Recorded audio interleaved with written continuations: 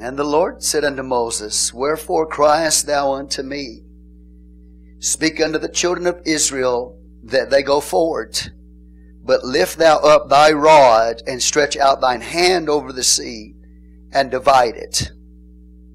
And the children of Israel shall go on dry ground through the midst of the sea. And I, behold, I will harden the hearts of the Egyptians. They shall follow them. And I will get me honor upon Pharaoh, and upon all his host, upon his chariots, and upon his horsemen.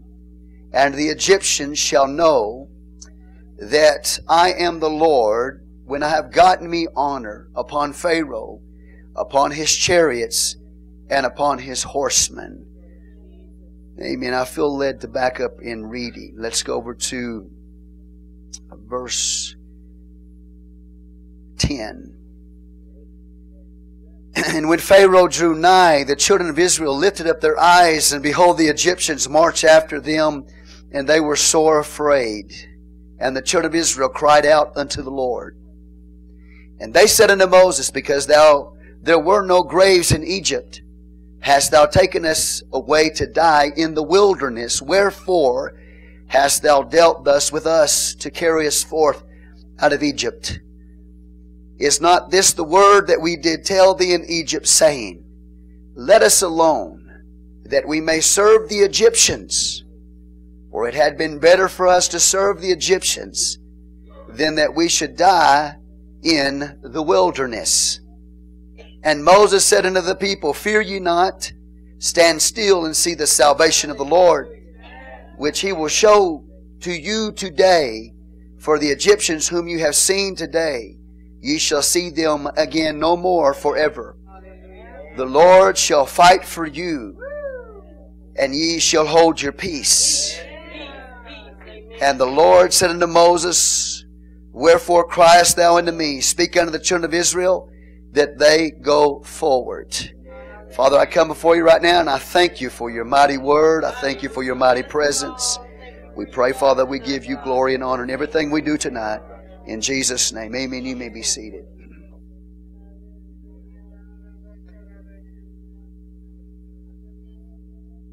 The people of God, as we showed you this morning, have a direct command from God and divine order from God to change the direction that they were going. They were going a clear shot up to the promised land, and God tells them to turn. Instead of heading east to the promised land, He tells them to go a different direction, the western side of the Red Sea. We talked about it this morning, how it takes great faith to trust God when His commands and His orders go contrary to our human reasoning, our human knowledge. And we're very tempted as a people. We're not glorified yet. So as a people, we're very tempted to give in to human reasoning, intellect, really basically going back to the tree of the knowledge of good and evil, and relying upon satanic wisdom or human wisdom instead of the wisdom of God Almighty. But you will remember what happens when you take of the tree of the knowledge of good and evil. You lose the glory and you lose the power in your life. Amen? And what happens is fear grips you. Fear gripped Adam when he sinned against God, because he wasn't where he needed to be in God. So when you and I are not where we need to be in God, we're relying on our own abilities, our own mind, our own human wisdom. We lose the glory of God, the power of God in our life, and we start walking in fear. And so we see they have obeyed the Lord to a point, but now they start letting fear get a hold of them, which tells me they're starting to rely upon their own abilities, their own intellect, of what they see naturally. As fear's got a hold of them, you know, what happens to you is you go into fear, you go into hiding, you lose the power of God in your life, you lose the glory of God in your life.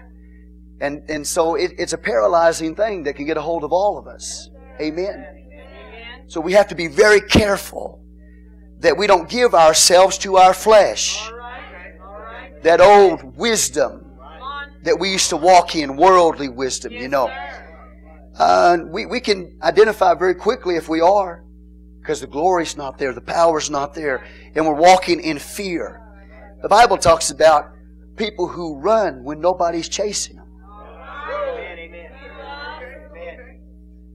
You know, there's no enemy chasing them, but they're running because they're afraid. They live in paranoia. So we've got to stop eating from the tree of the knowledge of good and evil. We've got to stop relying upon our own ability, what we're thinking.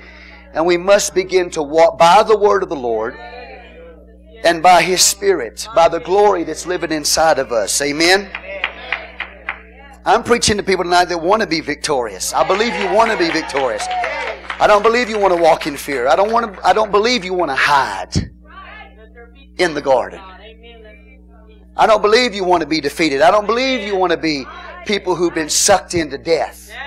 I don't believe you want to be a people who've lost the power and the glory of God in your life.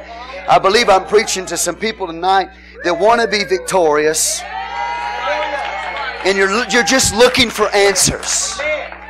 And I'm speaking by the Holy Ghost.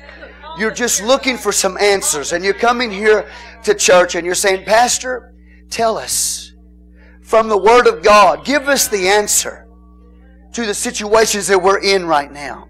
Give me a word that I can go by, because what I'm in right now, the battle I'm in right now, is I need a word from God. I can't rely upon my own thinking. I can't trust my abilities. I can't give myself to my flesh.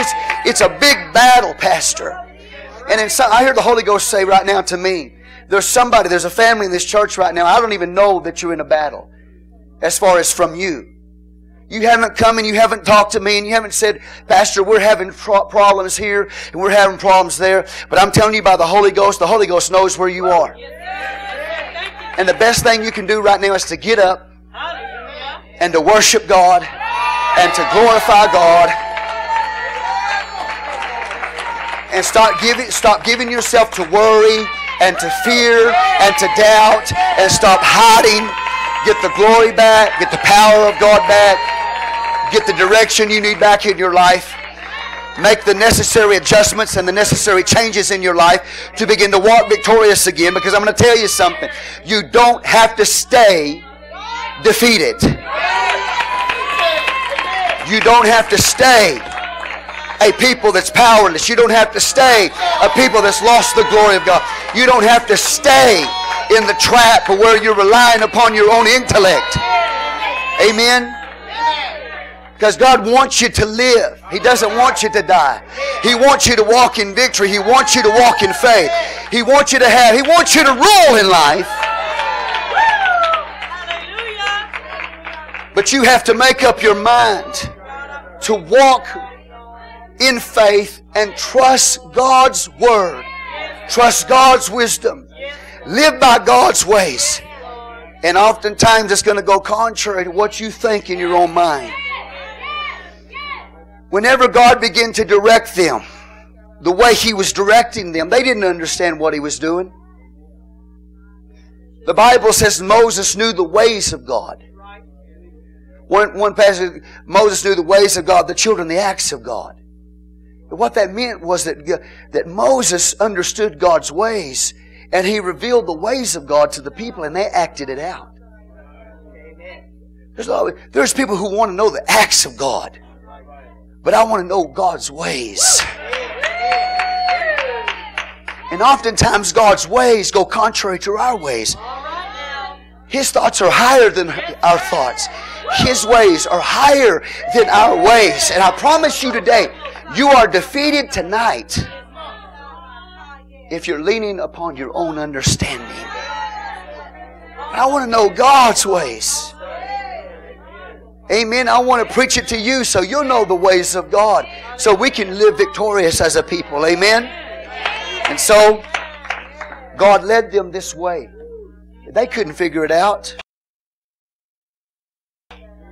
God gave a direct command and order to go a certain direction that was completely the wrong direction from where they were going toward Canaan. Didn't make sense to them whatsoever. But Moses, by faith, obeyed God, despite what the people might think about him. And the Bible says the people did it. They went forward, the Bible says, and the Bible says, and they did so, verse 4, what God told them to do. And they walked, and it was going the wrong direction in their mind. And they came to the edge of the Red Sea. One mountain on either side. And all of a sudden, with the Red Sea in front of them and two mountains, one on either side, they look up behind them, and here comes the enemy. From the enemy's perspective, and from their perspective, they're setting targets to be destroyed.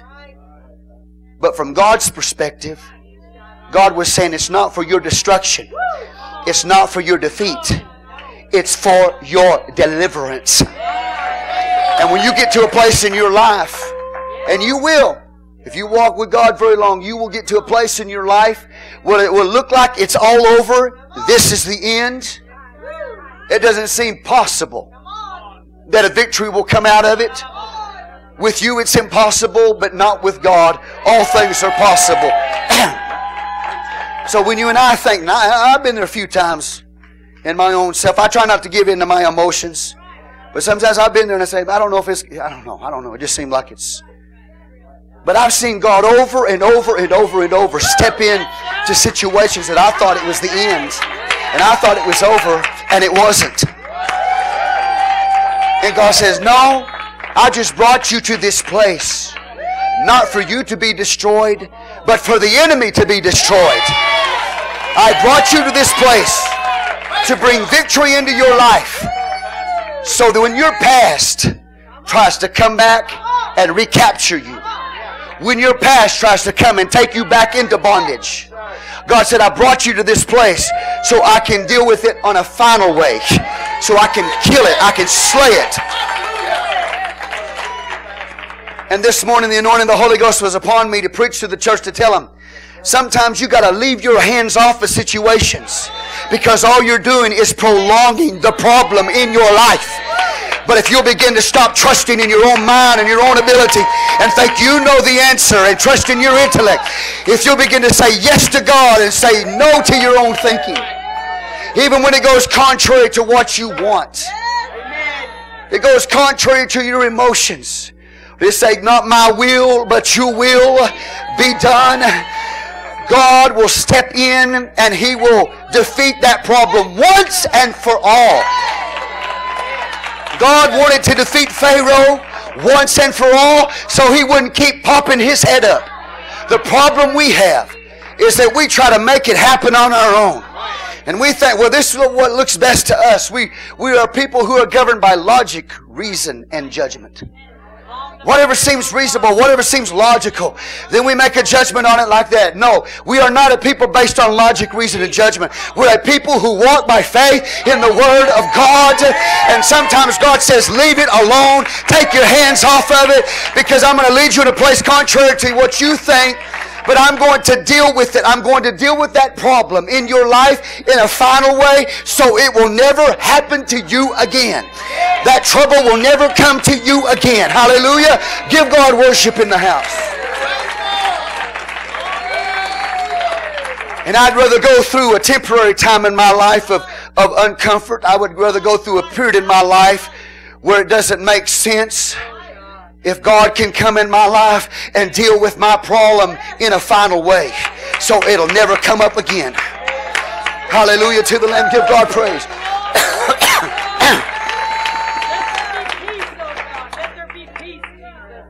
There is a mystery in God.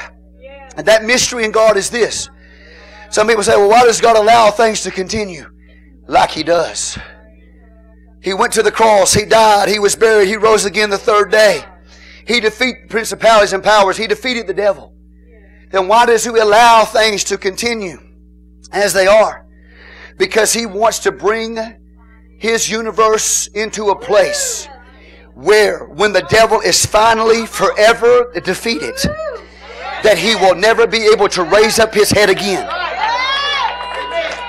That he'll not be able to ever tempt anybody ever again. Do you understand? It is a mystery in God how He allows things to continue for a long period of time.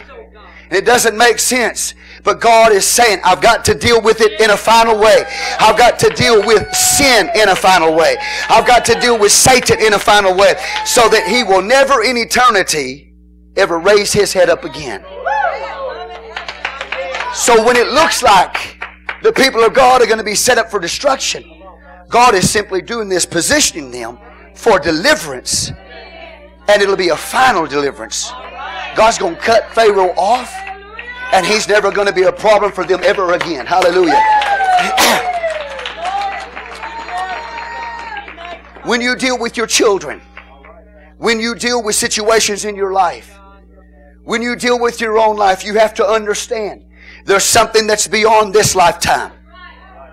You have to make decisions that are based on eternal principles. And sometimes they're hard. You understand?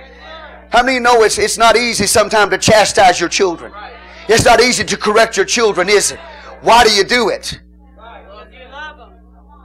Because you want them to be in heaven. You're not trying to make them happy with everything in this life. You're trying to say, I'm preparing you for the other side. And I might not ever see you on this side, but if I see you on that side, that's all that matters to me. Sometimes God is going to call you to very difficult situations and decisions in your life, and those decisions are simply this: I want to make it, and I want everybody I know to make it to the other side. And sometimes that's hard. It's hard to live that way, but I'm going to live that way. Hallelujah, because eternity is for real for me. Heaven is real to me. Hell is real to me. So when you start going through things, you've got to see things from the perspective of eternity and understand God's going to request of you certain things that doesn't make a lot of sense, but He knows what's best. He knows how to get the devil off of you. He knows how to get the flesh. He knows how to get the world out of you. In the name of Jesus. And you've already tried it your way. The Holy Ghost has spoken directly into some of your lives about how to handle certain situations, and you didn't do it. And you're having major, major problems right now. Major problems. And no, you haven't come and talked to me, but I know it in the Spirit, because you're not listening to God when God talks to you. If you and I would start listening to God when God talks to us, God could defeat that problem in our lives forever. Once and for all. But we want to keep on putting our hands on it. We want control of it. No, no, no. You let God take control of it. You trust God. Hallelujah. And at some point, you need to start believing that there's somebody in your life that cares about you. That number one, God cares about you. Number two, your pastor cares about you. And sometimes God is going to speak to your pastor and tell you to do certain things. It's not going to be easy for you to follow. They're not going to be easy. But if you'll listen, if you'll do what God says, you will end up victorious. But as long as you keep trying to do it your way, you're going to fall into one failure after another failure after another failure. And I know your pride doesn't like it, but you might as well just say, yes, Lord.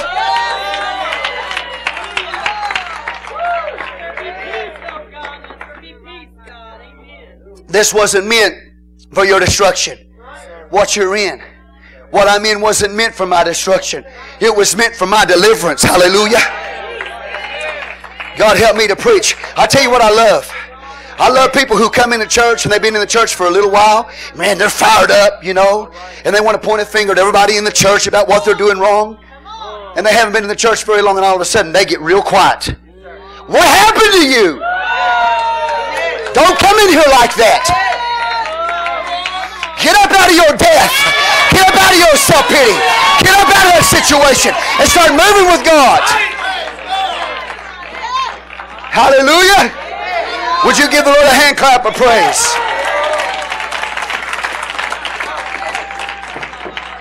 I do believe God wants to give you an answer, and I believe that you have come for an answer. But when He gives you the answer, will you do something with it? Will I do something with it? You have to trust God. So at first the people did good. They looked up, they saw the enemy coming. They lifted their voice in prayer unto God. Then they started blaming Moses. And then they started saying, well, we wish we were back in Egypt. serving the Egyptians. And just what we predicted has come to pass. They started talking about, we knew this was going to happen. Our predictions are coming to pass. They said in verse 12, after they blamed Moses, by the way, as I said, God was the one that led them there. But they blamed Moses for it. And in verse 12, is not this the word that we did tell thee in Egypt, saying, let us alone, that we may serve the Egyptians, for it had been better for us to serve the Egyptians than that we should die in the wilderness. You see, they get to a place, well, we told you so. Moses, we told you. We tried to tell you. Our predictions are coming to pass. See, they're kind of gloating pridefully. They don't have a clue. God is setting the devil up. He's setting Pharaoh up for destruction. And they're talking about how they predicted way back when they were in Egypt that bad things were coming. Say again, relying upon their own human intellect. Come on, church. If we're not careful, we get this. It was just everything's so bad. Everything, just dropping and complaining about everything and talking about it. I just knew it. I told you, hon, I just knew it. Why don't we trust God? Why don't we walk with God in unusual places and walk with Him by faith? Why don't we believe God for a miracle to come and help us in any situation? Instead of talking about, well, I predicted this. God brought them there. God brought them out. He's fixing to wipe the enemy completely out so he'll never rise his head up again. You see where intellect gets you? Human intellect?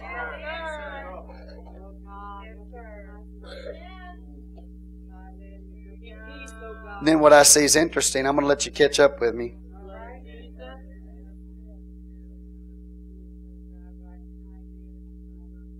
Moses tells the people, fear not, stand still, see the salvation of the Lord, which He will show to you today. For the Egyptians whom you have seen today, ye shall see them again no more forever. He wants to do a complete and final total work. How many of y'all just going to take your hands off of it and trust God? Now let me qualify that. Obviously, God tells you to do something, you do it. But the problem is, oftentimes we got our hands on things and we're trying to make this happen and make this happen because it seems reasonable to us. Without God's direction.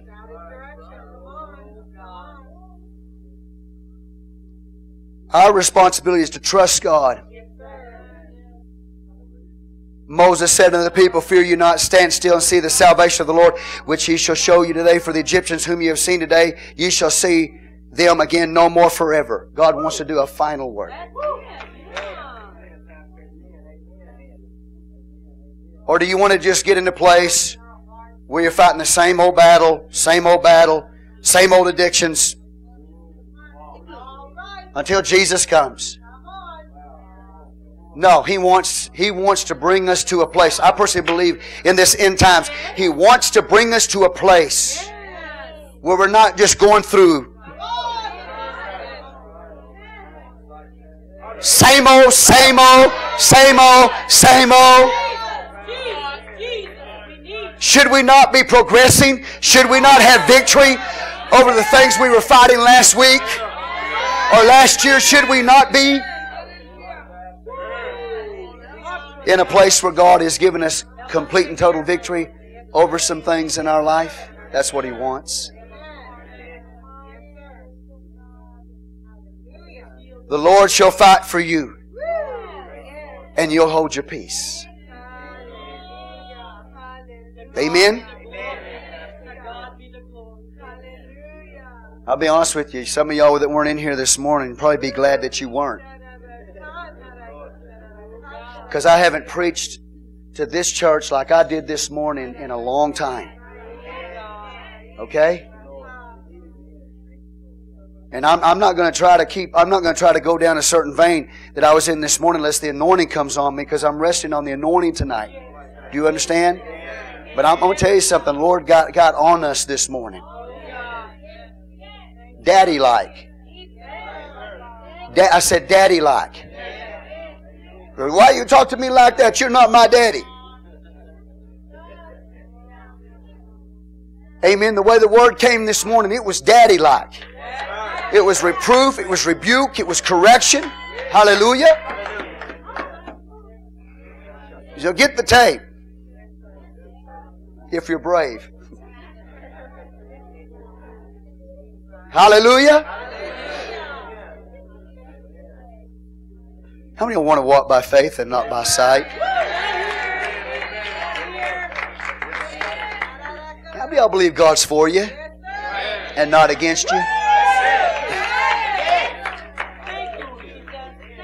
You're doing good, by the way. The Lord shall fight for you, and you'll hold your peace. And the Lord said unto Moses, this is interesting. Wherefore criest thou unto me? I don't know what his petition was. The Bible doesn't say what Moses was crying. It doesn't say what Moses was praying. But God looks at the man of God and rebukes him. And says, why are you crying, Moses? Tell the people to go forward.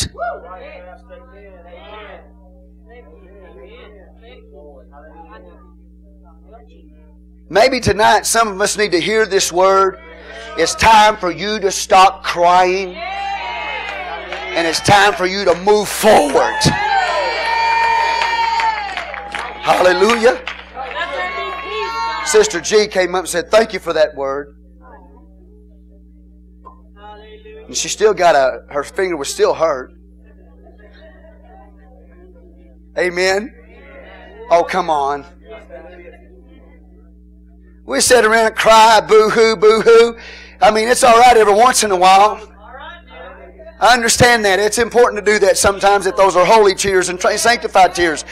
But if those are tears of doubt, and I don't know what Moses' tears was about, I don't know what he was crying about, I don't know what his prayer was about, but evidently it was something that God did not like. What is it about us that sometimes we think we're above correction or above rebuke, and we think that everything that we do, this God is pleased with us?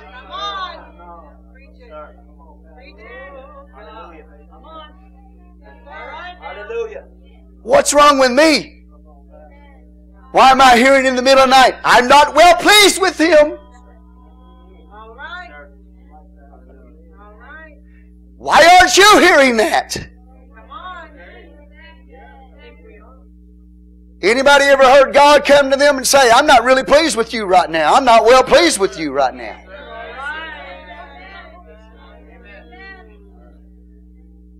If God had come to Moses and rebuked Moses for crying, sometimes He's got to come to you and He's got to tell you, shut the tears up, shut the crying up, let's go forward, let's move in God, get the victory, stop sucking your thumb, so to speak. It's not time to suck your thumb anymore. It's time to get up and move in God. You've been crying long enough. You've been sucking your thumb long enough. It's time to go forward.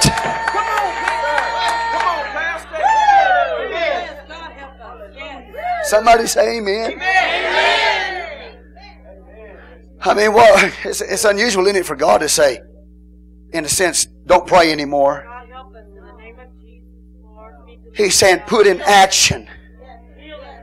Put something into action. If we're not careful, church, we can pray and we need to pray. But prayer cannot be a substitute for action. Once we pray to God, then we must, when we get direction from God, put that to action. This is going to blow your mind, but sometimes prayer can be unbelief. Because you're not praying in faith. You're just sitting there crying, boo-hooing, feeling sorry for yourself. That's not praying in faith. Sometimes my prayer is not faith. nothing but whining and murmuring and manifestation of unbelief in our lives. Why don't we get a hold and say, okay, yes, God, in Jesus' name, I believe you're going to deliver. Hallelujah. This is not for my destruction. It's not for my defeat. It's so the devil can be defeated in a final way in my life. And whatever you tell me to do, God, I'm getting up right now and I'm going forward.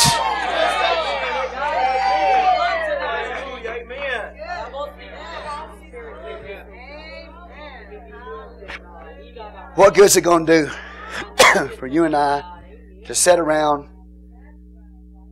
and cry all day? You don't feel sorry for ourselves. I mean, I thank God because God respect, honor the man of God, Moses. He didn't tell us what he was praying, what he was crying about. But God rebuked the man. He rebuked him.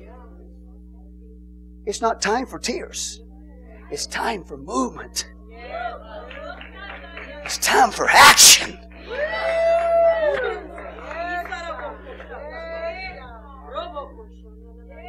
Prayer is important, but don't let it become a substitute for action.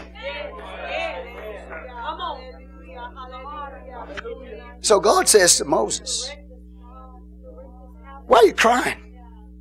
Why criest thou unto me? Speaking of the children of Israel, that they go forward. I mean, that's really interesting to me. Not that I even come close to Moses, but I do pastor a church. So maybe if I go to God, oh God, the people. Oh God, the people. Oh God, the people. You know, God, do something. Help me with these people. God might look at me and says, would you just shut up? All right now. Jesus. All right, yeah. Tell the people, give them direction, tell them to move, tell them to go forward. Hallelujah. She'll say, God, I'm going to put it all on God. You do it, God. God says, no, I'm putting it on you. You tell them to move forward and stop crying.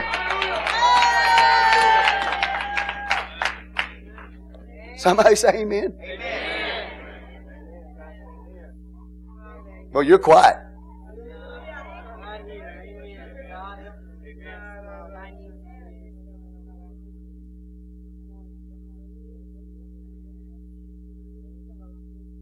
Speaking to the children of Israel that they go forward. It's time for us to go forward. I said, it's time for us to go forward. And this is for me. It's for you. It's for new converts. It's for old converts. Doesn't matter how long you've been in the church. It's time for you to go forward. Listen to me. I'm trying to help you. When we were on Brazos, I told a man who had been in the church longer than I had been in the church. He started attending our church from another town. And I pled with that man. I said, man, you got so much baggage you're carrying around with you. I said, you're never going to be victorious if you don't get rid of the baggage. You don't get rid of the past. He didn't listen. He didn't make it very long. He backslid, went straight off into the world because he wouldn't go forward. He wanted to just carry his baggage around with him all the time. Carry his past around with him all the time. It's time for us to get rid of the baggage. It's to get rid of the past.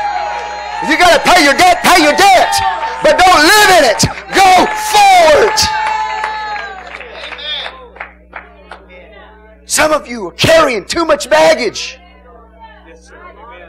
Drop it and go forward. Is it not under the blood? Are you not redeemed by the blood of the Lamb? Did He not bring you out by a mighty hand out of Egypt? Why are you still carrying that garbage?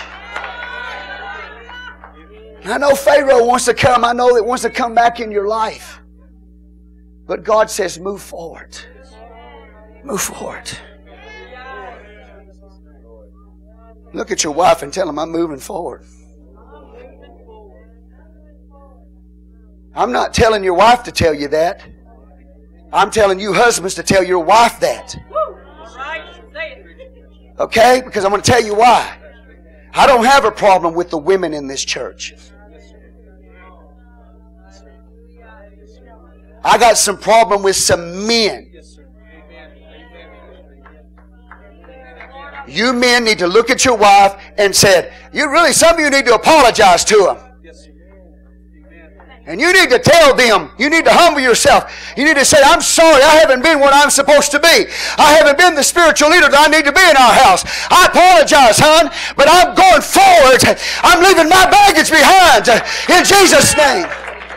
And I'm telling you, I'm not telling the women because the women are not the problem tonight. Some of you men. That's right, Pastor. Amen. All right. Talk to us. All right. I'm daddying on you tonight.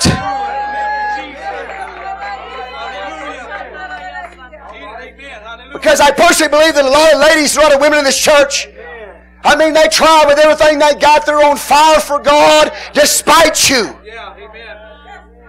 But what it could be, if you would get rid of your baggage, and you would go forward. You've cried the tears, fine, good. Get over it, let's move. We've got to move. There's a battle. There's an enemy coming to take us down. We can't, come on somebody. We can't sit here and cry about it. We've got to do something different. We've got to do something to move.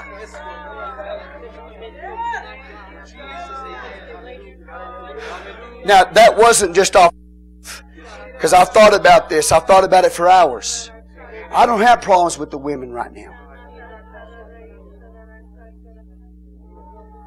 And all the time we stand here and preach about, to the women, you need to straighten up holiness, You need to stop wearing tight skirts and low-cut blouses, and, you need to don't cut your hair and all of that stuff. And here we go with the holiness, right?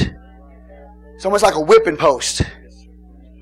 What about the men? You are called to be a spiritual leader in your house. You're supposed to be an example to your wife and to your children about a man of God that walks by faith.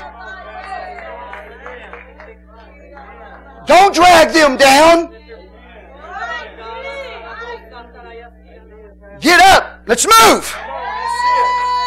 Can't you see? Because of where you are, it's destroying your wife.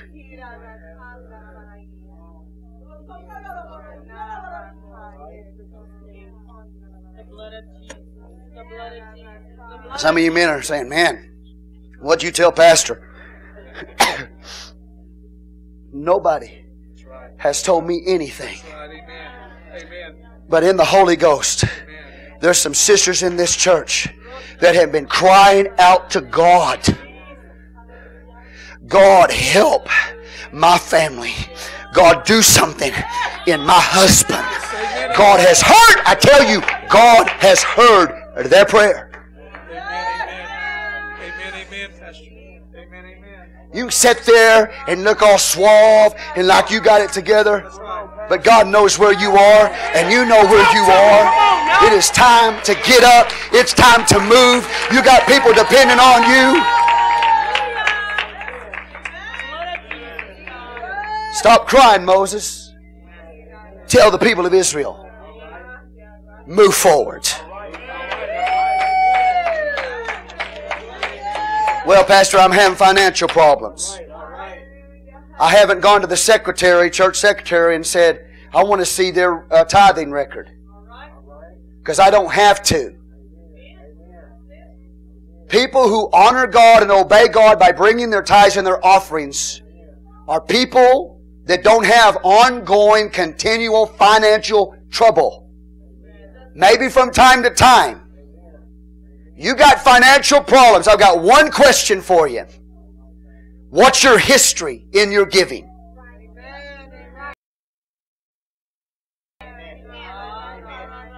I'm just taking all the excuses away. We want to sit around and we want to cry about everything. But God has given you a word. He's given you a divine command, a direct command to obey Him. And you've got the Holy Ghost inside of you to lead you. Because you don't want to do it. You keep ending up in defeat and all you want to do is cry about it. God says, no. If you put my word into action, if you believe my word, God can turn around that for you. How many of y'all believe the word of the Lord?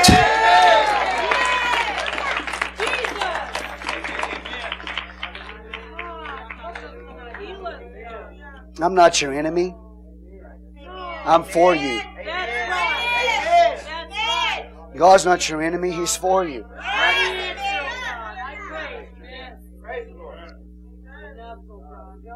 Go forward means to go through. You go forward. If you're going to go forward and you're facing the Red Sea, the only way you can go forward is if the Red Sea opens up. Okay? Amen. So when they look at that situation and God says go forward, that seems like impossible. It is impossible with man. To go forward means to go through the Red Sea. God says to Moses, lift thou up thy rod and stretch out thine hand over the sea and divide it. He told the man of God to divide it. The Bible says in the next chapter it was the hand of God that did it. But God said, Moses, you stretch your hand out. Lift up the rod and stretch out your hand. What's interesting, a couple more times in this same chapter, the Bible says Moses lifted his hand over the sea. It doesn't say he lifted the rod. He said he lifted his hand. Hand is a symbol of power. And God tells him, you divide it. And the children of Israel shall go on dry ground through the midst of the sea. And behold, I will harden the hearts of the Egyptians, and they shall follow them. I will get me honor upon Pharaoh and upon all his hosts, upon his chariots, upon his horsemen. And the Egyptians shall know that I am the Lord when I've got me honor upon Pharaoh, upon his chariots, and upon his horsemen. It's going to glorify God.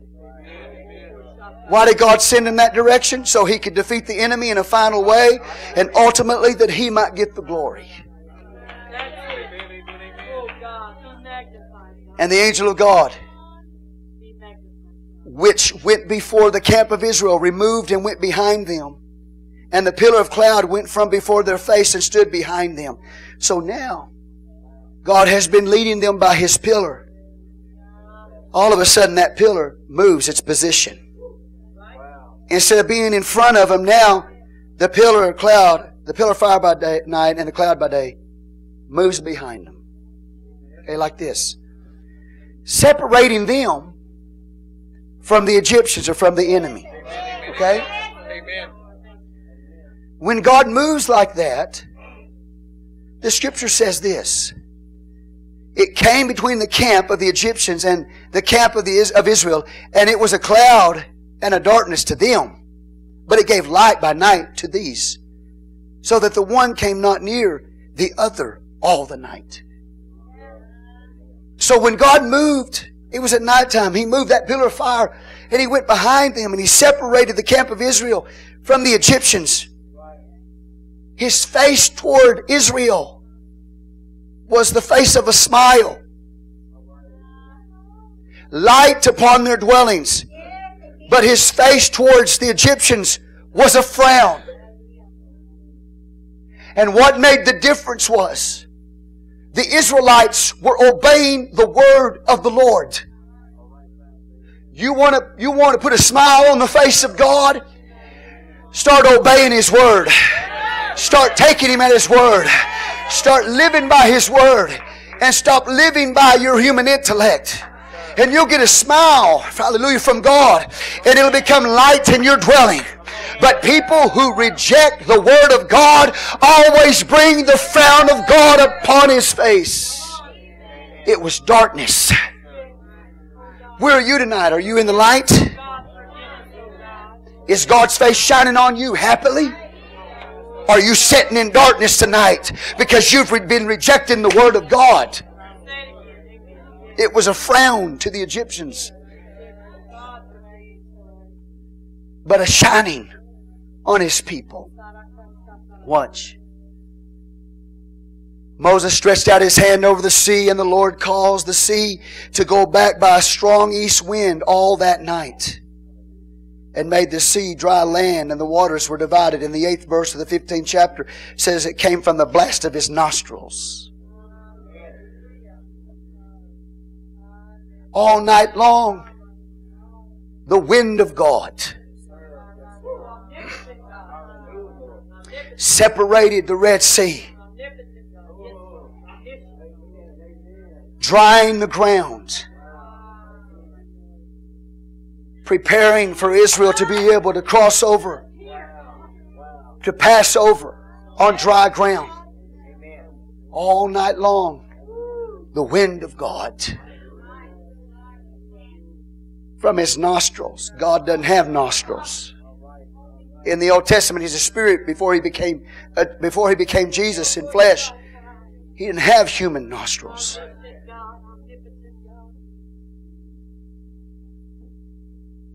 It's just a human term that help you to understand God. So the east wind that began to blow, it was God's wind. That's the point. It was God's wind. It wasn't just a natural wind that came. It was a supernatural wind that God began to blow. And as God began to breathe, that wind began to blow. All night the Israelites were in light, and all night the Egyptians were in darkness. And the Bible says, as Moses stretched out his hand over the sea, that the Lord caused the sea to go back by a strong east wind all night, made the sea dry land, and the waters were divided.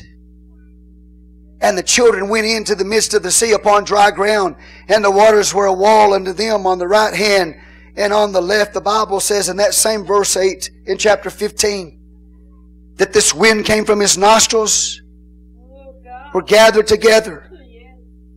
The waters were gathered together. The floods stood upright as a heap, and the depths were congealed in the heart of the sea. The word congeal means they were frozen. It doesn't mean that they literally turned into ice. But when the wind of God began to come from God's presence, those walls divided, the water divided and heaped up huge walls on either side. And when you looked at those walls, it looked like those walls were frozen in time. Not naturally or literally frozen, but it appeared that way. Supernatural move of God.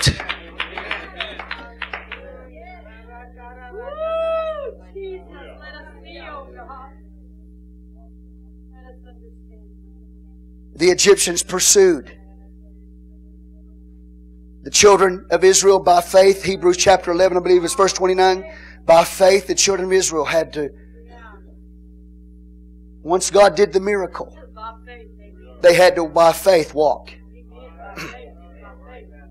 And it took faith, because as you start walking, when you look at these walls of water around you, the possibility of them collapsing in on you, I mean, that could put some fear inside of you. But they walked by faith. They trusted God to hold the waters up so the waters wouldn't come tumbling down upon them, you know. The ground was dry. It wasn't. They didn't get stuck in the muck and the mire. Dried supernaturally. Supernaturally held up by the presence of God. The light of God, the glory cloud behind them and in front of the Egyptians. And if you study it, you'll find that glory cloud not only was behind them, giving them light to their path, but it was like this over the top of them.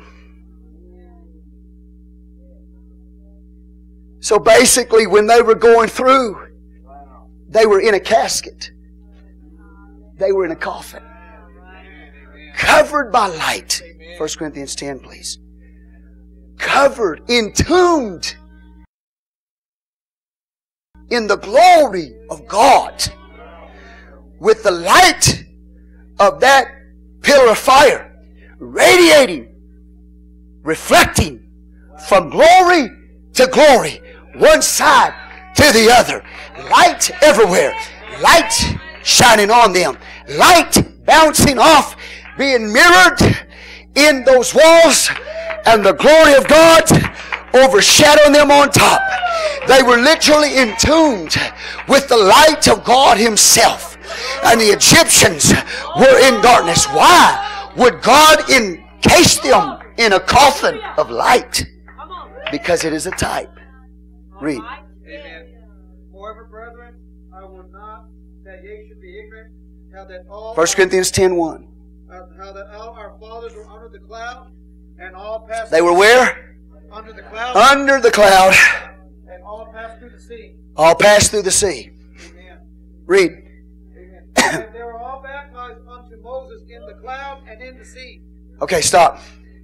They were baptized unto Moses in the cloud and in the sea. Moses is a deliverer. He is the type of Jesus. And these people were baptized to their deliverer in the cloud and in the sea. Spirit baptism and water baptism. They were buried with Him in baptism. They were encased in a coffin, typically speaking, that brought to them salvation. They've been redeemed by the blood, but progressive revelation shows you they were baptized unto their Redeemer Moses in the cloud. That's the Holy Ghost. And in the sea, that's water baptism in Jesus' name. If you want to know how you are joined to your Redeemer, to your Deliverer, it's by water and it's by Spirit. They were literally entombed.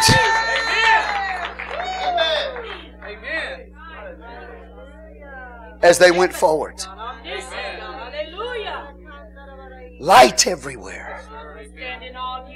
Light shining from the back, shining from the top, shining from each side. The glory of God was everywhere.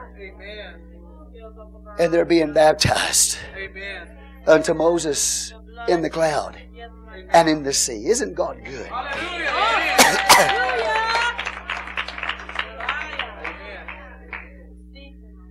And they walked by faith. By faith. And they had light. And then here comes the Egyptians. They decide we're going to do what Israelites are doing. We're going to go in there too. The problem is that they're unbelievers. The problem is that the Egyptians are not believers. The problem is the Egyptians are in rebellion against the Word of God. So when they try to travel where the Egyptians are traveling, they are creating great danger for themselves. In the Holy Ghost, to me, what happens if we have to move as a church?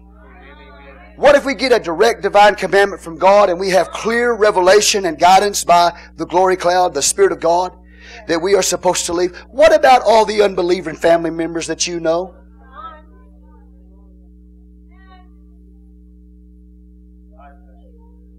Are they supposed to go? No, the Israelites went over on dry ground. They were delivered, hallelujah, by their Redeemer because they believed in the Word of God. But darkness was upon the unbeliever. And when they tried to cross over the same territory, the Bible says the judgment of God fell on them. I'm telling you, people who walk in unbelief walk where angels fear to tread. A person who is like an Egyptian, a person who does not believe the Word of God and live by the Word of God, when they try to walk where the believer walks, it will bring judgment upon them. They tread in dangerous places. Unbelievers tread in dangerous places where angels fear to tread.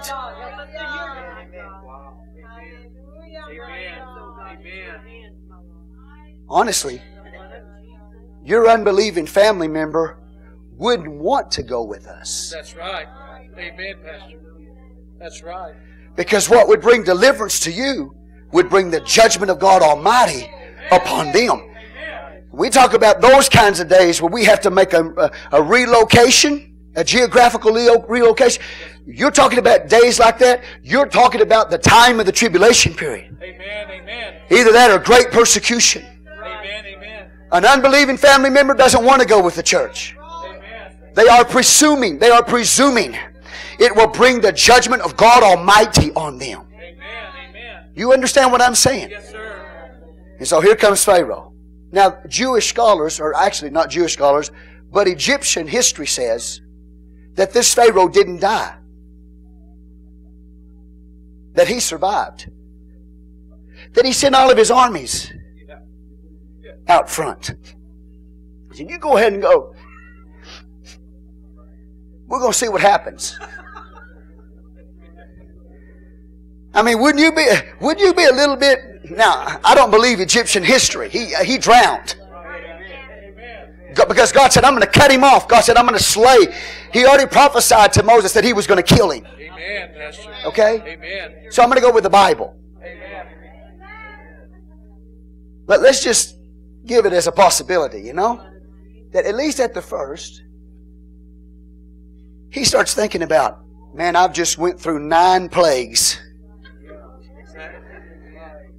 from this God. And the 10th one took my baby boy. And I'm fixing to follow them in where?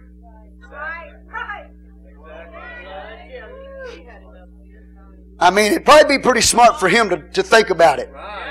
Is he going to follow him in there? You ought to apologize for the way you came to the house of God tonight. I shouldn't talk like that, should I? I should. Thanks. God bless you. Hallelujah. Praise the Lord. All right now. All right. Be fear and trembling, God. Amen? Amen. Amen. But look what he did. He biblically, he joined all of his armies, the elite forces. He rode right into there. I say stupid. Right. Amen. Amen. I say stupid. I say satanic stupidity. Amen, Pastor. Amen. Okay, you don't like me talking like that, but that's basically what it is. If you've just gone through 9 plagues plus one, the 10th one, your baby's dead, and you're chasing the people of God, and you see this huge miracle of waves of water walled up by this God, That's right. That's right, Pastor. That's right. you know, I mean, you got to be completely stupid Satanic stupidity. Amen, Pastor. to follow in, to go in there. But that's what the sinner does. They always do stupid things and go to stupid places, and they walk where angels fear to tread, and they don't realize how dangerous where they're walking is. And they just go headlong right into hell. Headlong right into the judgments of God. I mean, you know, come on somebody. You're relying on your own human intellect. You do things like that. Yes, sir. But then when the enemy gets a hold of you, it's not just stupid, it's satanic stupid. The judgment of God is fixing to fall on this man. God's going to wipe them all out. Now watch. The Egyptians pursued and went in after them into the midst of the sea. Even all Pharaoh's horses, his chariots, and his horsemen. And it came to pass that in the morning, watch, the Lord looked unto the host of the Egyptians through the pillar of fire and the cloud, and troubled the host of the Egyptians. First thing they did, when they tried to walk where the believer walked, and tried to destroy the believer, the first thing is God sent panic in their midst. They started, you talk about being full of trouble, man. They're looking at each other, say, the Lord, Israel's God, is coming to fight for them.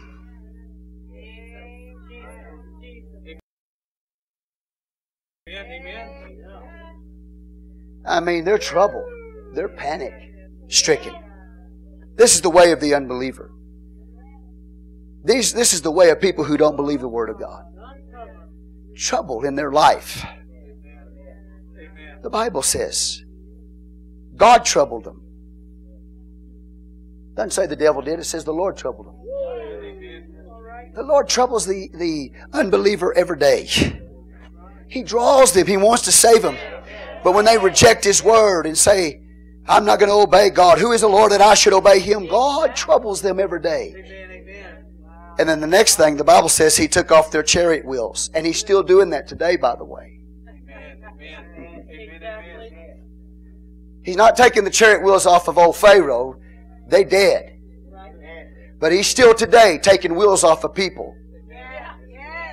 Yes, He does. He still today removes wheels off of people because they're riding in rebellion against Him. You ride in rebellion against God, God says, I'll take you wheels. He still does it today. Now, I don't want to be against God and provide wheels. Because God's in the business of taking wheels off. Amen? How many of you like your wheels? You like your wheels? You got some pretty wheels. You know, there's some people, it don't matter what their car looks like as long as they have pretty wheels. They spend $1,000 on their car and $5,000 on their wheels. You know? So they walk around and say, you like my wheels? I like your wheels. Those are nice wheels.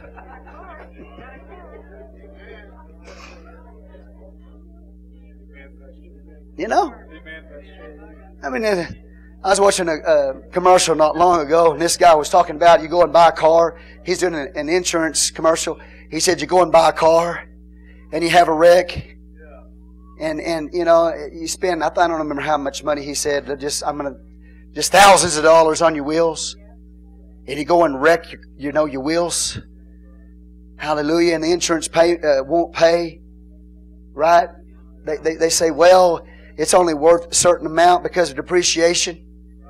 And he talked about how expensive the wheels were and how much the insurance is going to pay because it's a depreciation. The wheels are depreciated. And I'm thinking, you know how slow I am? I'm thinking the whole time, man, somebody bought themselves $15,000, $20,000 wheels. I'm taking him literal. I'm not. Anyway. He's talking about the whole car. I'm thinking about wheels.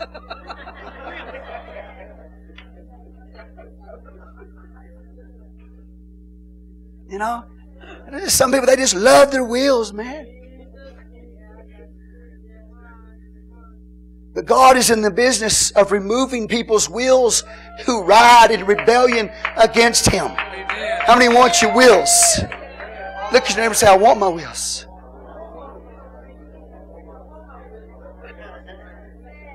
My wheels mean something to me.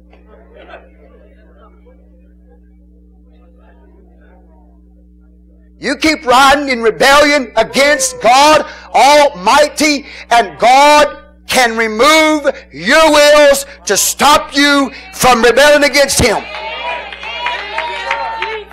That's why I say today, He still removes wheels of the rebellious that rebel against Him, that don't want to ride with Him.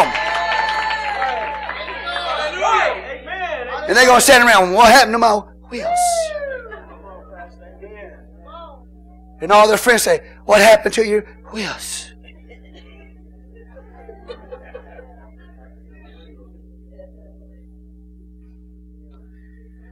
Well, they're probably not going to give God the glory and say, God took my wheels.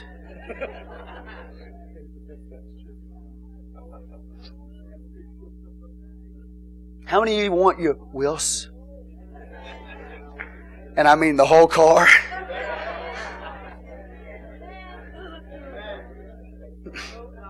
Then ride with God. You might get to keep your wheels.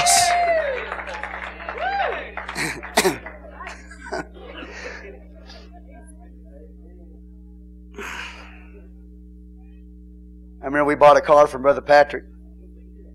And didn't keep it long, but we bought it. And Christina looked at that thing and said, I want some new wheels. I said, man, I said, the wheels that are on it are stock. They're just fine. I want me some wheels.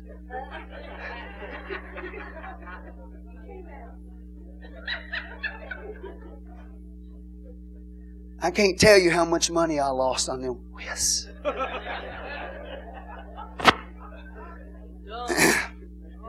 Amen.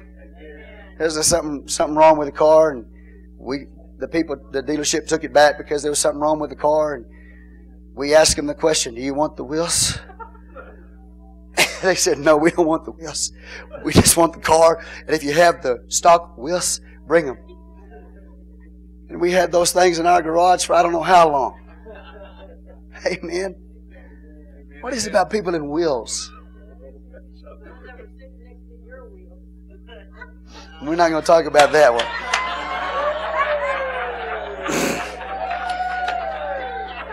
Those were Jeep wheels that I had. Those are man wheels.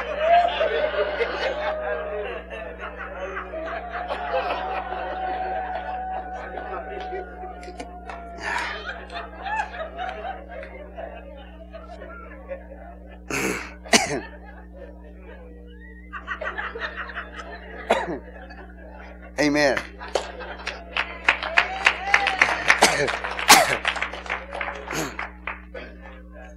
God took the wheels off. Y'all want to hear about my wheels? Amen. You know, isn't it amazing when you buy wheels and you think they're so great, and when you get ready to sell them, nobody wants them?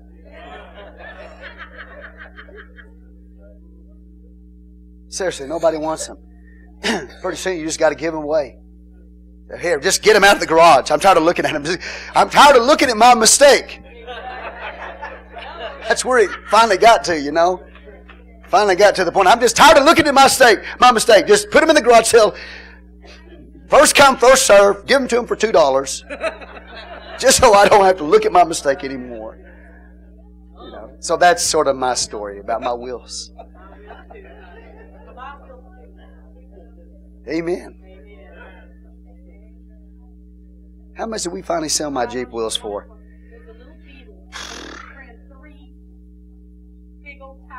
Put 3 wheels. She don't even know what they are. They're wheels, not tires. Wheels. The tires is the rubber around the thing. $30 for all of them. That's all we got. $30, and they were in the box, and they cost me more than $30.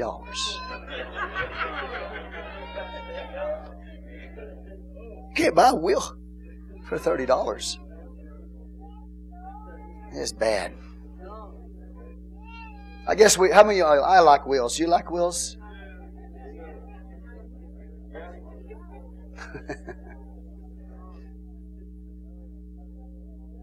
How many want to keep your wheels? I'm going to keep my wheels.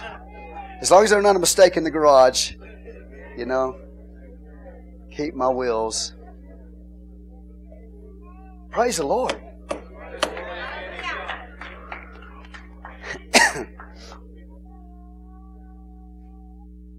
How many of y'all believe that God can take your wheels off? Yes, sir. Amen. Yes, sir. Amen. He still does it today. He knows how to stop us from riding in rebellion. Yes, sir. Hallelujah.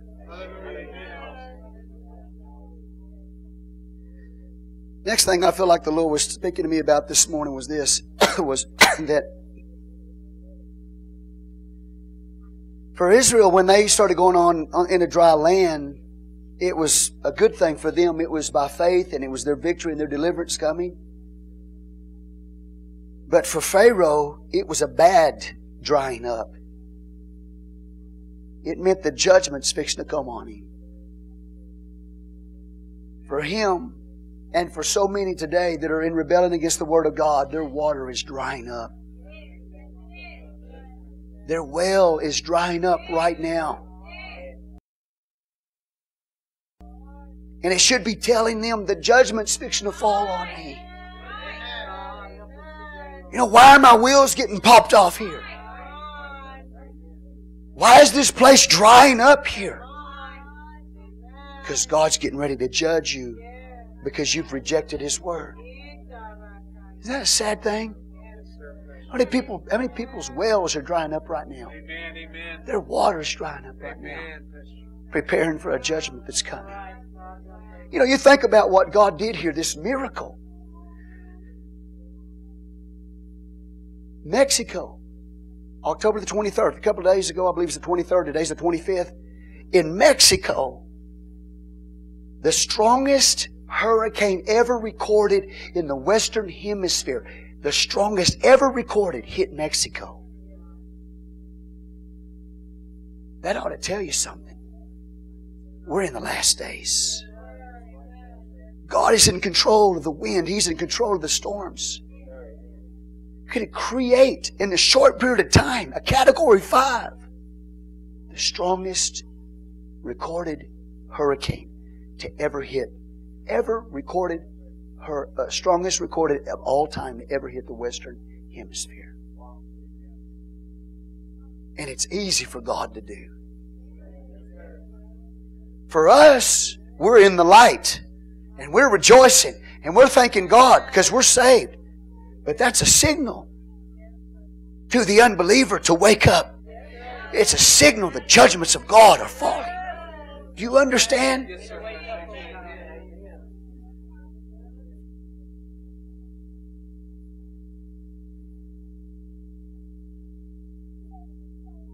They started getting full of trouble. Verse 24, He took off their chariot wheels.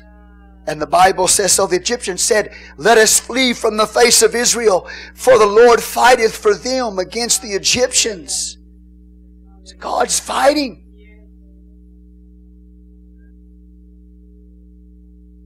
For them against the Egyptians. And the Lord said unto Moses, stretch out thine hand over the sea, that the waters may come again upon the Egyptians, upon their chariots, and upon their horsemen. Moses stretched forth his hand over the sea, and the sea returned to his strength. When the morning appeared, and the Egyptians fled against it, and the Lord overthrew the Egyptians in the midst of the sea. And the waters returned, and covered the chariots and the horsemen, and all the host of Pharaoh that came into the sea after them. There remained not so much as one of them. Israel made it through. Waters of judgment came. Man, those waters started falling in on the Egyptians, and dead bodies everywhere. I'm not talking about a small host, a huge host, just dead bodies, water throwing them up, putting them on the shore as a testimony that they were dead. They weren't just drowned, never to be seen again. They were drowned and placed on the shore, many of them, so that the people of God could say, those people died. They experienced God's judgment because they rejected the word of the Lord. What was salvation to the Israelites was judgment upon the unbeliever. And the Bible says in verse 30, thus the Lord saved Israel that day out of the hand of the Egyptians, and Israel saw the Egyptians dead upon the seashore. And Israel saw that great work which the Lord did upon the Egyptians. And the people feared the Lord and believed the Lord and His servant Moses. When those dead bodies were being slung up on the shore, why did they fear? What did they think when they saw the judgments of God? And they saw the Egyptians drown. What did the Israelites think? The Bible said they feared the Lord. They believed the Lord. And thirdly, His servant Moses. What did they believe? Don't ever doubt the Word of God. Don't ever doubt it. Because God's Word is true. They might not have believed it. They might have took it lightly, even though they experienced total 10 plagues. But when that judgment of water came down upon them, and dead bodies are laying everywhere, don't ever doubt the Word of God.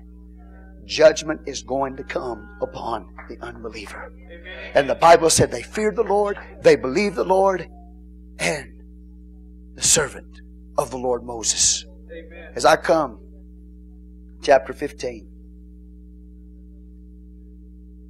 For Israel, it's a great time of celebration, a great time of victory. The Bible says, Then sang Moses and the children of Israel this song unto the Lord. It's time to celebrate. It's time to praise God. It's time to give God the glory for what He's done.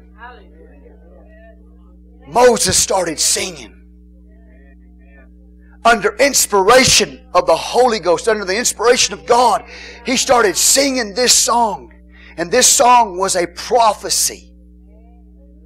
He started singing prophetic words. He sang, the Bible says, I can't sing, but I can preach the Word of God. So in a sense, it's like Moses is preaching, Moses is singing prophetically. It's like when a preacher preaches the Word of God. In a sense, he's singing. It's a prophetic thing that's going forth. And what happened? The children of Israel started joining in with the song. And they started singing. And the Bible says, in this first recorded song in the Bible, then sang Moses and the children of Israel this song unto who? The Lord. Saying, I will sing unto the Lord, for He hath triumphed gloriously. The horse and his rider hath He thrown into the sea. And at the same time that Moses was singing, and at the same time the children were singing with him, the Bible says Miriam the prophetess gets a tambourine in her hands. She goes outside of the camp and she gets all the women. She says, come with me, sisters. Come with me, ladies. And the Bible says they started singing. And notice what they sang. Miriam, the prophetess, the sister of Aaron, took a timbrel in her hand, and all the women went out after her with timbrels and with dance. And Miriam answered them, See ye to the Lord, for He hath triumphed gloriously. It's the same thing that Moses was singing. It was the same thing the children of Israel was singing. The Lord had triumphed gloriously. And Miriam, the prophetess, with the women of Israel, sang back. They started singing to each other. Moses is singing. The children of Israel are singing. And the women of God and the prophetess are singing. So they're singing to the Lord, but they're singing to each other back and forth, face to face. Not like when we come to church and we look at the back of somebody's head and we sing the songs. No, they faced off with each other. And Moses sang. And the men, the children of Israel sang.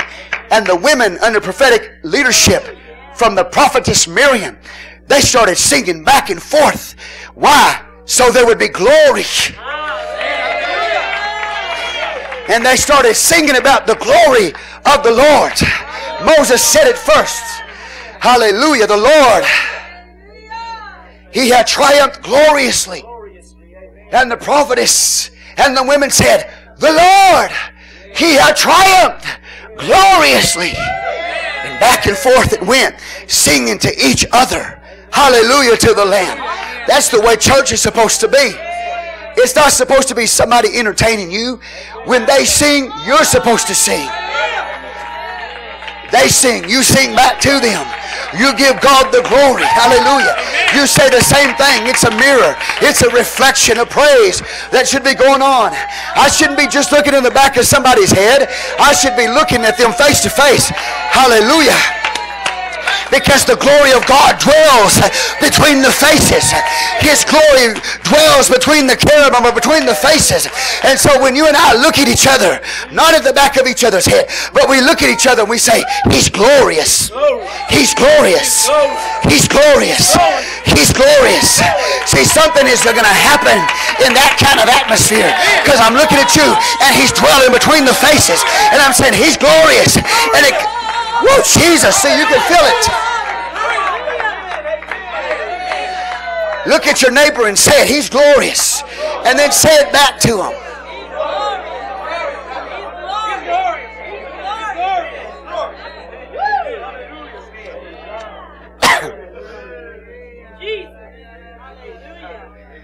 This is what the seraphim do. They cry one to another, He's holy, He's holy, He's holy. Hallelujah. You are creating glory. I'm going to say it again. He dwells between the faces. If you want to know where His glory is right now, it's in between us right now, between our faces. And we say, He's glorious. He's glorious.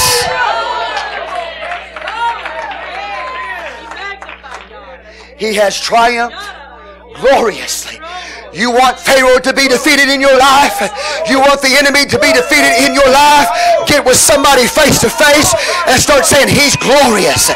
And as you create that glory in that praise, get ready. The enemy is being defeated in the atmosphere of glory.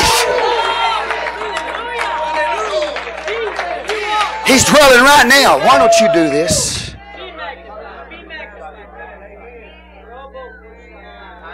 I didn't know how we were going to do this. The Holy Ghost showed me. This side, face this other side. Y'all face each other. Okay? Now, hallelujah. This side right now. I know all of you. Okay. Right here. This section. You face there. There you go. And this section faces this section. Okay? Praise the Lord. Hallelujah. Okay. Now, about half of you turn around and face this group here. So they'll have somebody. Okay? Amen. All right. Now, begin to sing one to another. The Lord had triumphed gloriously. Keep on praising Him. Keep on singing it.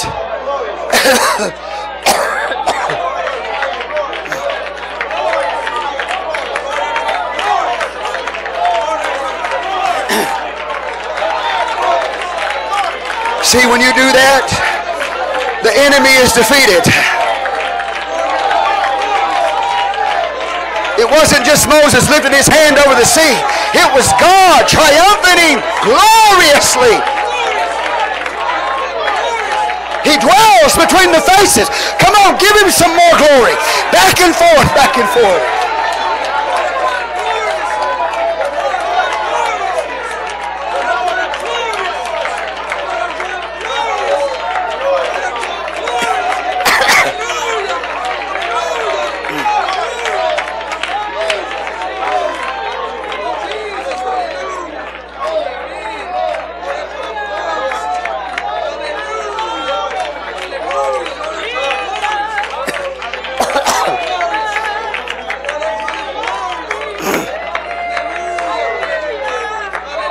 Okay, now listen. I'm going to read you some scripture. We'll do this again in a moment. Psalm 29 says, Give unto the Lord, O ye mighty, give unto the Lord glory and strength. He is glorious. But glory is something you give Him. Give Him glory. The Bible says that you can give Him strength. I thought He already has all strength and all power. He does. What He's saying is when you praise Him, when you give Him glory, that's when He manifests His power. When you praise Him and He dwells between the faces, you start glorifying Him. That's when He manifests more glory. Because He is glorious.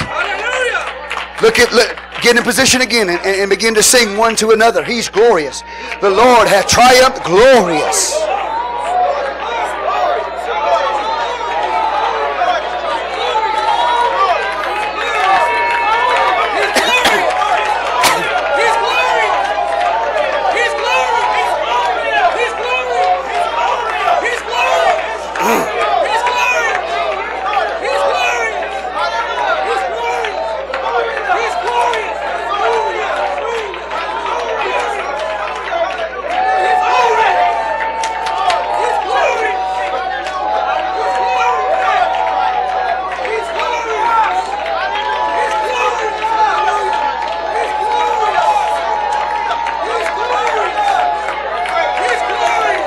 Okay, let me read some more. Let me read some more. Give unto the Lord the glory due unto His name. Worship the Lord in the beauty of holiness. The voice of the Lord is upon the waters. The God of glory thundereth. The Lord is upon many waters. The voice of the Lord is powerful. The voice of the Lord is full of majesty. The voice of the Lord breaketh the cedars. Yea, the Lord breaketh the cedars of Lebanon. He maketh them also to skip like a calf, Lebanon and Sirion like a young unicorn. The voice of the Lord divideth the flames of fire. The voice of the Lord shaketh the wilderness. The Lord shaketh the wilderness of Kadesh. The voice of the Lord maketh the hinds to calve, and discovereth the forest. And in His temple doth everyone speak of His glory. The Lord sitteth upon the floods. Yea, the Lord sitteth King forever. The Lord will give strength unto His people. The Lord will bless His people with peace. That's what He does in the atmosphere of glory. He manifests power. He manifests strength. He manifests victory over the enemy. You'll hear His voice.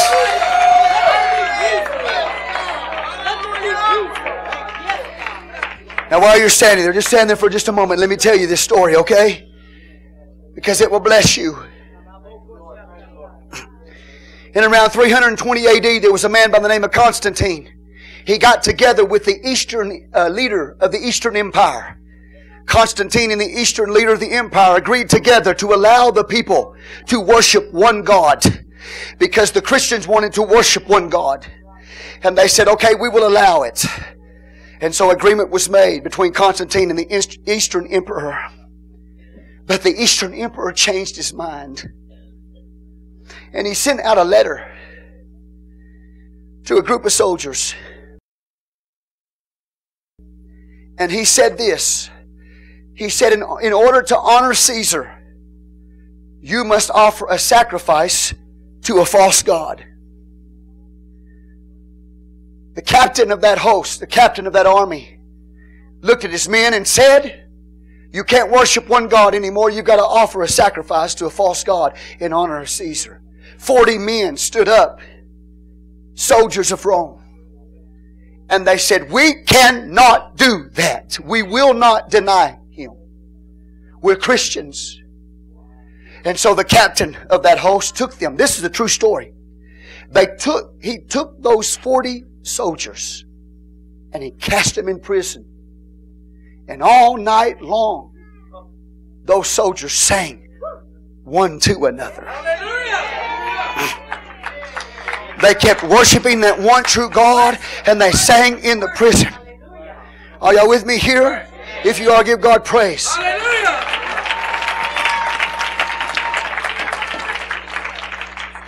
In a particular sunset, very cold, they told that this guard of the prison was told to take those 40 men, strip their clothes off of their body, and send them out onto a frozen lake. This all started at sunset. They put a hot house, a hot bathhouse, on the edge of that frozen lake. Pitched it up right there. And told those 40 Christian soldiers that while you're out there in the cold, at any time, you can recant your faith in Jesus Christ. You can leave that cold, frozen lake, and you can walk into that bathhouse and be warmed. Those 40 soldiers, they stripped them down naked. They walked out on that frozen lake, and they were heard singing throughout the night the praises of Him. One to another, they sang praises to the glory of God. And as the night went and the colder it got, their voices became softer and softer so that you couldn't hear them singing anymore. And the guard, he knew they were dead. He started making his way out there to look the situation over. And he looked up and he saw a man coming from the frozen lake. That man made his way to that hot bathhouse to get warmth. 39 of the 40 soldiers froze to death on that frozen lake, giving God glory. When that guard saw that 40th one go into that bathhouse, he stripped his clothes off of his body. And he walked out there, and there were 39 bodies of soldiers all piled up upon each other who had died for their faith. And he made this statement, true story: you don't have 39 now, you have 40. Their song, their praise in the night captured that prison guard. And that prison guard started singing the same songs as the believers. And he died with them. They had a chance to turn their back, but they said, no, we're going to give him glory. Look at each other one more time and give him glory one more time.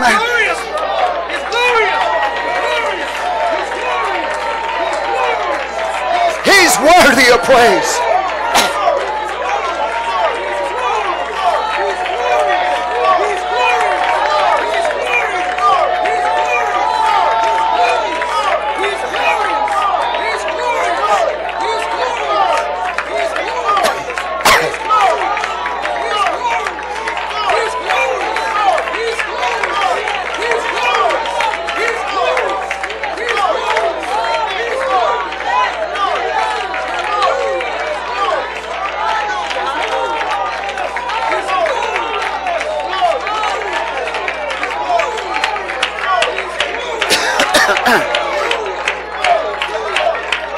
Say this one to another: the Lord had triumphed gloriously. The Lord had triumphed gloriously.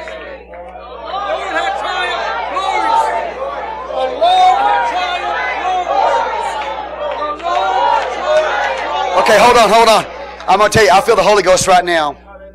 Okay, but I got to give you some more. Okay, I got to give you some more fuel. I got to give you some more word. Okay, you with me here tonight? The Lord had triumphed gloriously.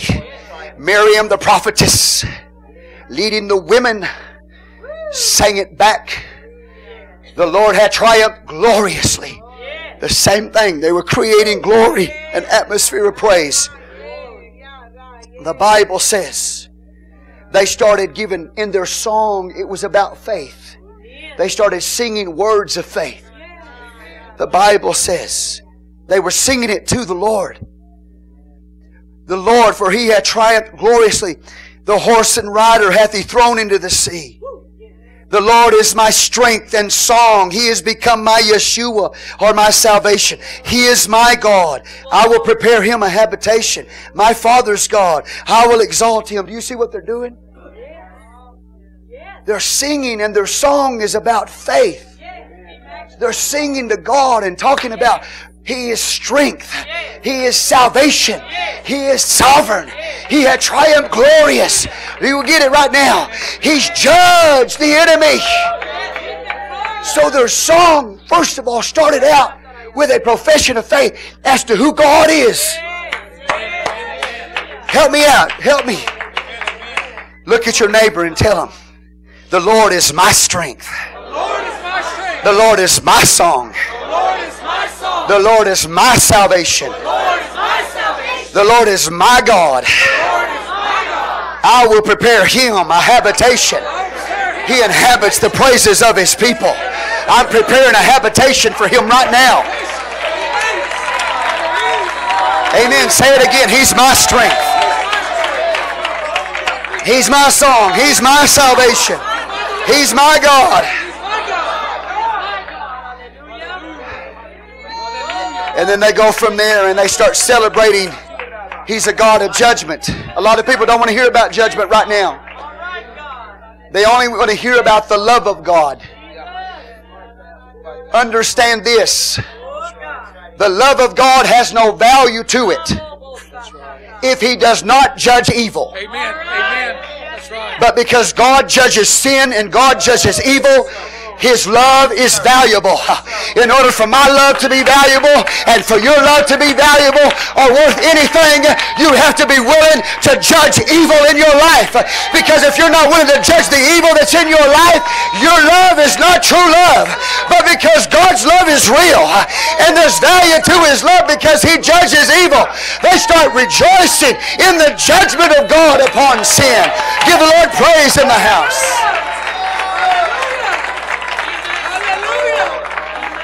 Look at you, help me. One to another, the Lord is a man of war. The Lord is His name. Pharaoh's chariots and his host hath He cast into the sea. Say it with me. Pharaoh's chariots and his host hath He cast into the sea. His chosen captains also are drowned in the Red Sea. The depths have covered them. They sank into the bottom as a stone. Thy right hand, O Lord, is become glorious in power. The right hand in the Bible speaks of His power, His strength, and salvation. Say it with me again. The right hand, O Lord, is become glorious in power. Thy right hand, O Lord, hath dashed in pieces the enemy. Come on, sing it one to another. And the greatness of Thy excellency, Thou hast overthrown them that rose up against Thee. Thou sentest forth Thy wrath, which consumed them as stubble. And with the blast of Thy nostrils, the waters were gathered together. The flood stood upright as a heap, and the depths were congealed in the heart of the sea. The enemy said, I will pursue. I will overtake. I will divide the spoil. My lust shall be satisfied upon them. I will draw my sword. My hand shall destroy them. Thou didst blow with Thy wind the sea. The sea covered them. They sank as lead in the mighty waters. Who is like unto Thee, O Lord, among the gods? Who is like Thee, glorious in holiness, fearful in praises, doing wonders? Come on, don't get tired. Keep going. Thou stretchest out Thy right hand. The earth swallowed them. Thou in Thy mercy hast led forth Thy people, which Thou hast redeemed. Thou hast guided them in Thy strength unto Thy holy habitation. The people shall hear and be afraid. Sorrow shall take hold on the inhabitants of Palestina. The dukes of Edom shall be amazed. The mighty men of Moab trembling shall take hold upon them. All the inhabitants of Canaan shall melt away. Fear and dread shall fall upon them by the greatness of Thine arm. They shall be as still as a stone till Thy people pass over, O Lord. Till the people pass over, which Thou hast purchased. Thou shalt bring them in and plant them in the mountains of Thine inheritance, in the place, O Lord, which Thou hast made for Thee to dwell in the sanctuary, O Lord, which Thy hands have established. The Lord shall reign forever and ever. For the horse of Pharaoh went in with his chariots and with his horsemen into the sea. And the Lord brought again the waters of the sea upon them. But the children of Israel went on dry land in the midst of the sea. Give Him praise and glory.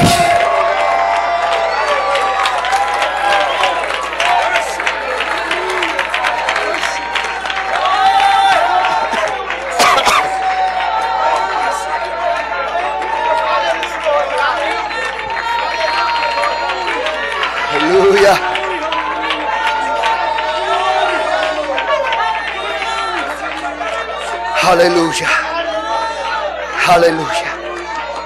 They celebrated in the first recorded song in the Bible. They made a profession of faith. They celebrated the judgment of God upon the enemy. They sang praises concerning the attributes of God. They declared that God was God. They gave Him glorious worship, singing one to another. Miriam with a timbrel in hand, and the women of Israel dancing, singing back the same song. It was a prophecy about what would happen in the last days. The Bible says in Revelation 12, when the enemy chased them into the wilderness in the future, and the enemy spit out a flood of water to destroy them, God opened up the earth and swallowed the water and gave victory to His people once again. In the 15th chapter of the book of Revelation, the Bible says, I saw another sign in heaven, great and marvelous, 7 angels, having the 7 last plagues, for in them is filled up the wrath of God. And I saw, as it were, a sea of glass mingled with fire. And them that had gotten the victory over the beast, over his image, over his mark, and over the number of his name, stand on the sea of glass, having the harps of God. And they sang the song of Moses, the servant of God, and the song of the Lamb, saying, great and marvelous are thy works, Lord God Almighty. Just and true are thy ways, thou King of saints. Who shall not fear thee, O Lord, and glorify thy name? For thou only art holy. For all nations shall come and worship before thee, for thy judgments are made manifest. Give God praise in the house. We're singing the song of Moses tonight and the song of the Lamb. Victorious. We're standing on the sea of glass mingled with fire. Victorious in Jesus' name. Amen. One more time, look at each other and say to each other, the Lord hath triumphed gloriously.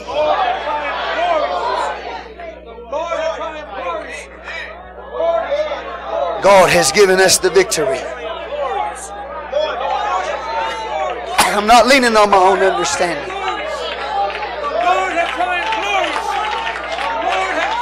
I gave that up.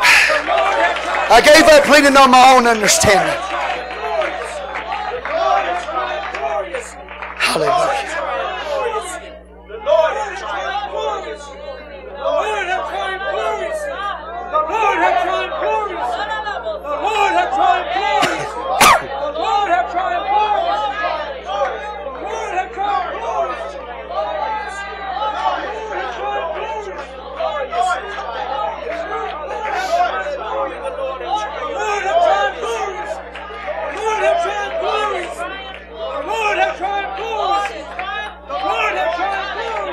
Jesus' name. Jesus' name. Okay, hold on just a sec. Hold on. Hold on.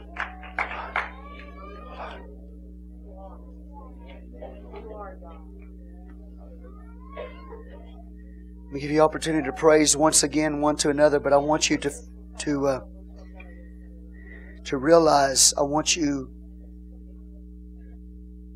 to understand who it is that's in the midst of you tonight.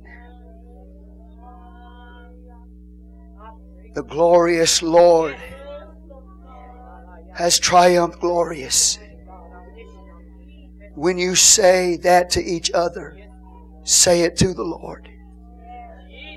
When you say that to each other, recognize in a holy reverence that He's here right now in between your face.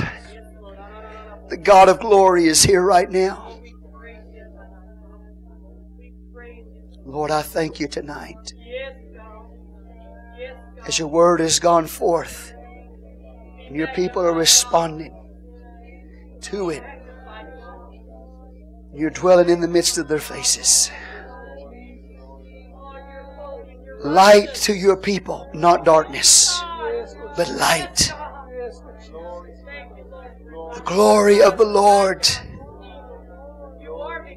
is risen upon you. You say, but Pastor, I'm not worthy. He redeemed you by His blood. Pastor, I'm not worthy. I failed. I've leaned upon my own understanding. Tonight, repent of that. Declare as Moses declared. Declare as the children of Israel declared. Declare as the prophetess Miriam declared with the women in the house. Declare the greatness of your God. Declare that He is your God. Make a declaration, a prophetic declaration right now that you're going to follow Him. Hallelujah. That He is your God. You will praise Him in Jesus' name. Amen.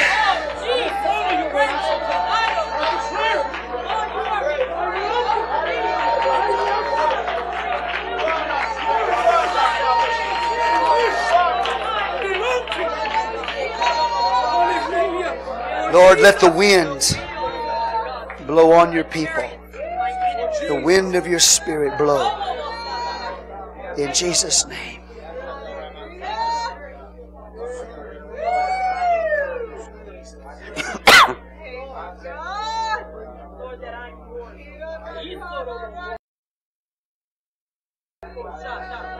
Do you love Him? If you love Him, tell Him. If you love Him, tell Him. Okay, I'm going to be honest with you. I need to get out of the way here. I need to get out of the way here. Okay? So do whatever the Lord says to you to do. Do it. Do what He tells you to do. Alright? I'm not going to hinder anything. Whatever the Lord says to you, do it. Do it.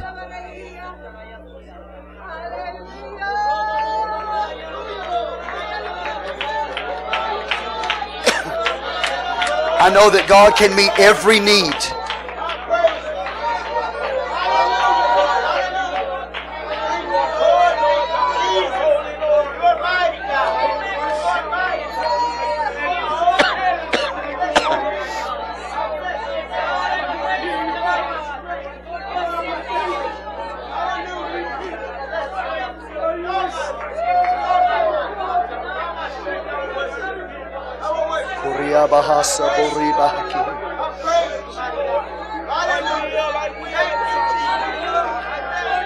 There you go. There you go. Amen.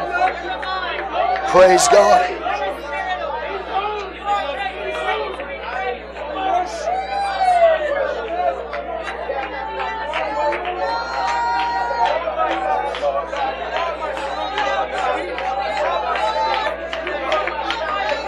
Worthy God, are you to be praised.